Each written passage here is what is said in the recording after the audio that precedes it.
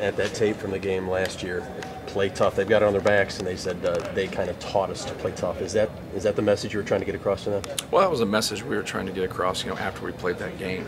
So this, when you have to watch it again, it's like watching a bad movie, and you're stuck, and you have to watch it and sit through it. But you have to learn from it. And I think really the message that we send as a coaching staff to them is learn from this game and allow it to make us better. But then when you get an opportunity to play somebody again, now you can go out and hopefully be able to learn from it and then make advances in that team you competed against. The bench that's come up so big these last couple of games, how critical will they be in this one?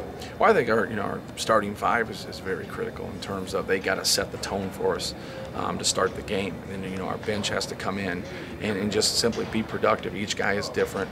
And how they're productive, but just come in and be productive and be solid. We do not need to hit home runs, just need to be solid, hit singles, and be that team that's consistent, take care of the basketball, and then rebound at the other end. Now, obviously, Singler and Shire, those guys have been players all year, but Zubek has played really well here in the tournament. What sort of dynamic does he bring?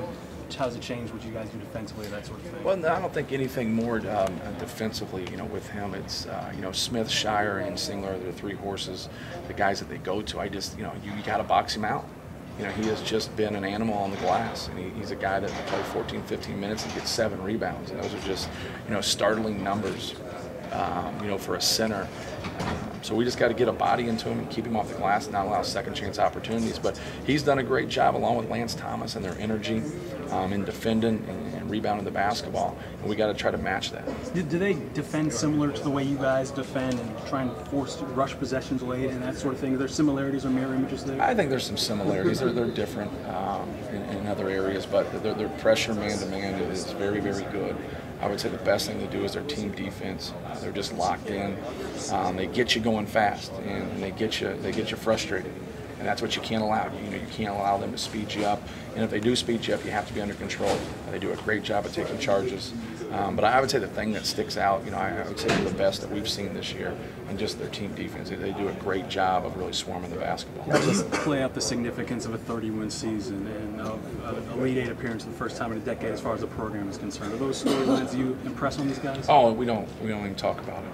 We just talk about competing and then carrying out your assignment to put ourselves in position to beat a team like Duke. You just don't walk out and talk about beating Duke and then talk about those goals. You got to put yourself in position first to do that. Now you and the players still talk about this underdog thing. How much it's seemed to have spurred the guys on. Is this something you're still working with and still talking about? Well, I think it's happened for us for 4 years for our seniors. When they're freshmen, they weren't supposed to beat Arizona. When they're sophomores, they weren't supposed to beat Baylor.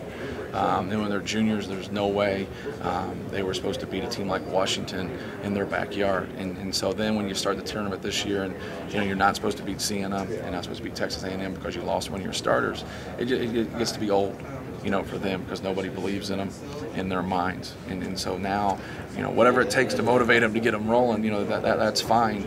I really like it. I enjoy, the coaching and the strategy now, because we have to play a little bit differently.